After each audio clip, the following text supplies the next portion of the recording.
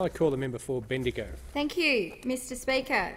Today is Equal Pay Day. A few Equal Pay Day facts. Fact: Australian women earn 15.3% less than men. Fact: the average man's wage in this country is about $127,000 a year.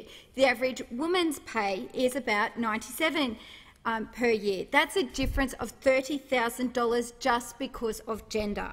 Fact: in media, the gender pay gap is 23%. Fact: women who work in women-dominated industries compared to men's-dominated industries can be $10,000 to $20,000 a year worse off. Like ECEC, early childhood education.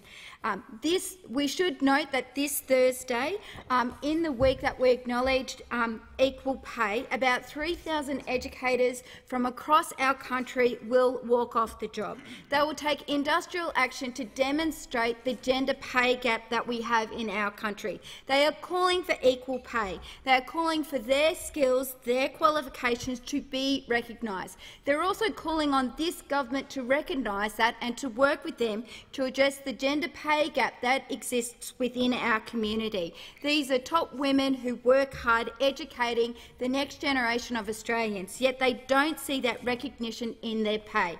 On Equal Pay Day, we should acknowledge their work and the work of women across our country. The member for